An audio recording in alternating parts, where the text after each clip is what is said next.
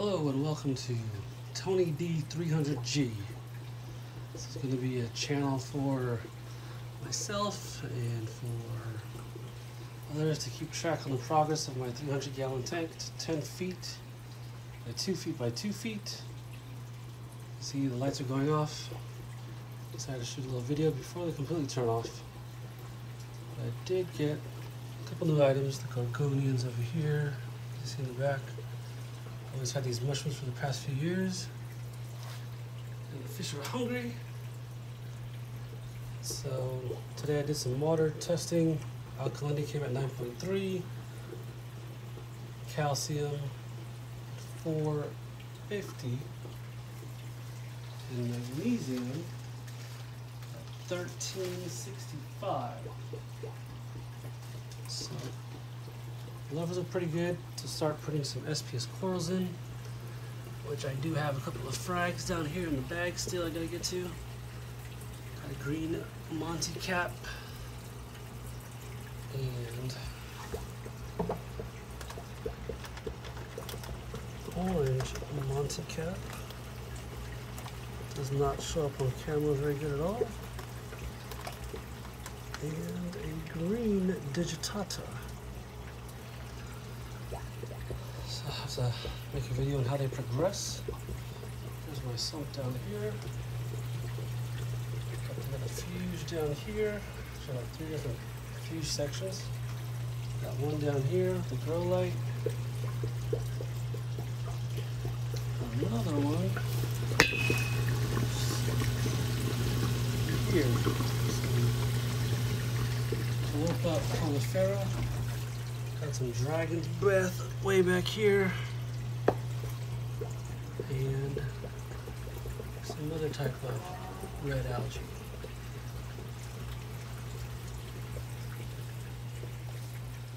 This is mostly a fish tank.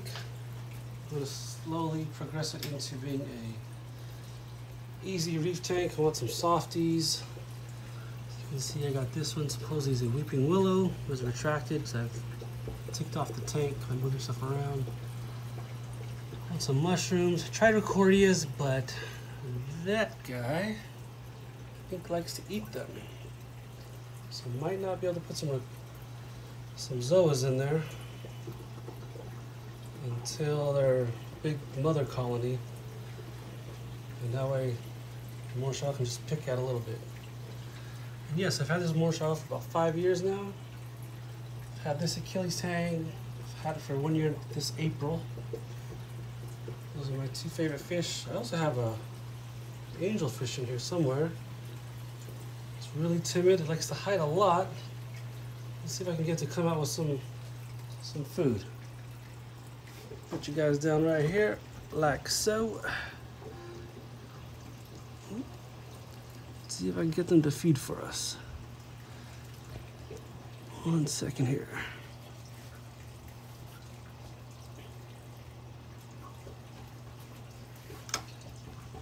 Like serving up here, juliennes, flakes.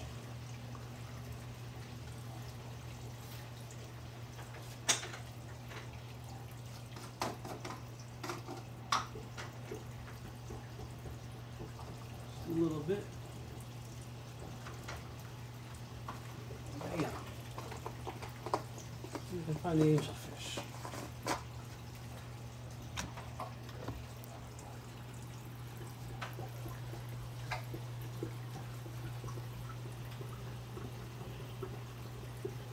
If you can't tell, it's my first YouTube video. Don't know how to work with the glare out. Where is that angelfish? There, there's a hippo tang over here too. It's already past their bedtime. You see this stack of rocks right here, I'm not proud of. Tried to make a shelf with this PVC piping. Obviously it didn't work out to my liking, so I'll have to redo that someday. Try and update everyone on that too. I really want to try and go for like a more minimalistic rock work. Make it look more aesthetically pleasing. But also more room for the fish to swim back and forth. Achilles tang loves the length of the tank, loves to hit the surf on the power head, so I turn them all the way up. Uses it like a roller coaster for him. Likes to dip, dodge, and dive around the rocks. And the puffer, well, he likes to eat all the algae that the tangs are supposed to eat. I'll show that in another video. This purple tang had a bad case of HLLE, I think due to some bad carbon I ran a couple years ago. But I started using a little bit better carbon from BRS. I only use it maybe like once every 6 months. I'm gonna use it again because of water quality, as you see. Starting to get foggy, kind of green. Probably due for a water change. I do have the infamous Tropic Marin, the box version, about 160 gallons worth that I bought from BRS. I used some in a frag tank I had, thinking if I do a 95% water change on it, all the frags would love it. But within about a day, it killed 2 large Monty cap frags I had in there, as well as the mushrooms on these rocks were shriveling up and dying. I had to think quick, and I just threw them down here in this refuge, and within a few days they came back to life. Oh, and the VTA also shriveled up. There was actually 2 of them, but one of them decided to go way over here in between the crevice, and I don't know where he went now. He decided he doesn't want to have light. But I've had fish tanks in the past since I was a kid. I used to have a beautiful 75-gallon reef tank that I would hand dose just using products from Petco.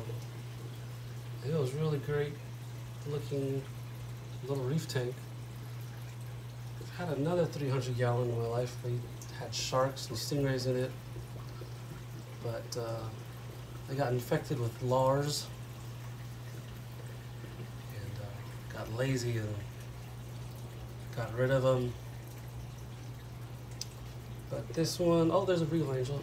The Regal Angel's hiding over there, and so is Hippo Tang, or my kids love to call her Dory. Yeah, I know it's not Dory, but it's Dory here in the house. But definitely want to journey into making my own YouTube videos. As in the past, I never really took photos. If I did, they were just regular photos and never kept a log or a diary or anything like that. So this is kind of be my video log, which is why they call it a vlog, I guess. But my wife and kids are not in the house, so I decided today's the day. Let's go for a long version here. Oh, and one of the photosynthetic gorgonias is timbered already back there. This is a purple one. It's holding on strong. I think I'm going to have to feed the puffer. This is my wife's puffer. I'm trying to get rid of it, but she won't let me. And as Dr. Ian Malcolm would say, life, life will find a way. I think that's why this puffer likes to eat all the algae, and she's finding a way to survive with algae and not clams or shrimp. There's my Regal Angel. I've had the Regal Angel probably about 2 years now, since this past December. It's growing pretty slow, but the colors on it are awesome. I have one single radion on there because while I put a ton of them on a tank can just create tons of algae problems. But that's why I have 3 different little fuge setups. Again, on the right I have some Callirpa prolifera, which I'll show in another video. It's a nice green leafy one, not the feathery one. Those ones used to always turn white on me in my other tanks. I never crashed a tank. I think that's one of the reasons why I had such a great reef tank in that 75-gallon tank, was I had a lot of feather colourpa that would help keep the nitrates low and suck up all the other nutrients. So in this middle one here, I have two different types of red algae and more Colourpa prolifera. In the back, you might see evidence of some mangroves. I bought 3. Looks like only maybe one's gonna survive. I have the worst luck with them. I don't know why. I used to have the worst luck with simple Cato or Chato. I think it's Cato. No, I think it's Chato. No, I think it's Cato. If you know how to pronounce it, put in the comments below. But I have a whole, it's probably almost a volleyball size in there now. I used to never be able to grow that stuff. And I think the reason was because at one point I used Vibrant because I had a lot of hair algae. Because it was mostly a fish only tank. Vibrant did work, but it worked so well, I believe it killed all my Chato that I was trying to grow. So I stopped that for about a year, and I slowly started getting some Chato from local fish stores and other hobbyists.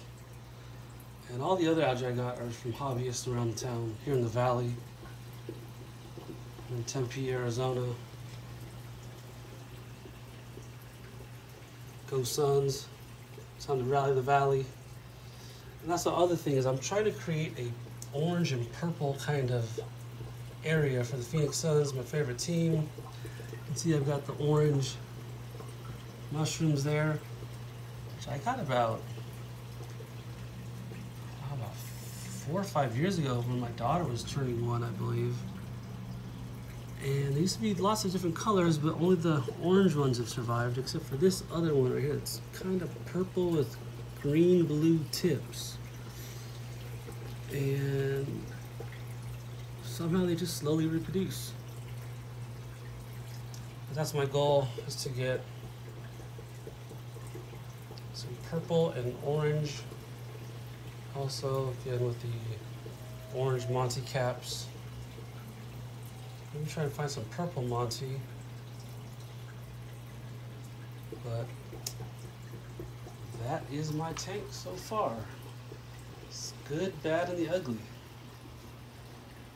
Let's say the middle is kind of a good.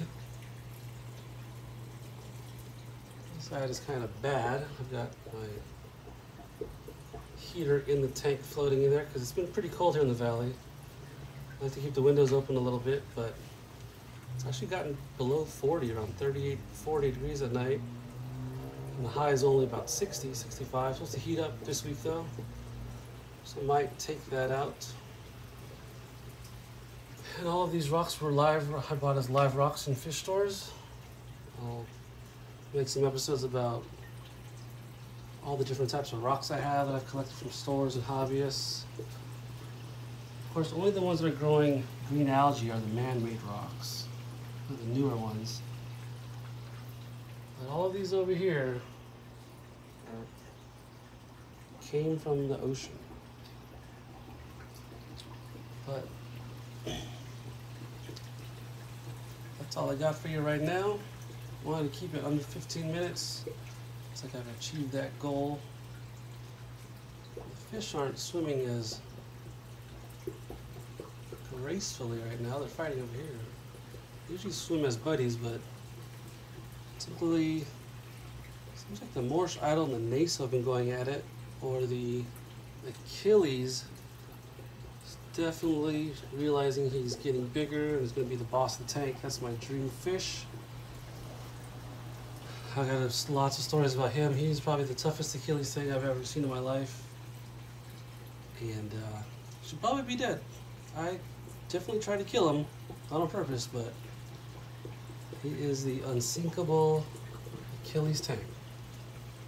And no, I don't name my fish because I think it's bad luck. So, all right, well, this is Tony D 300G, initial YouTube video.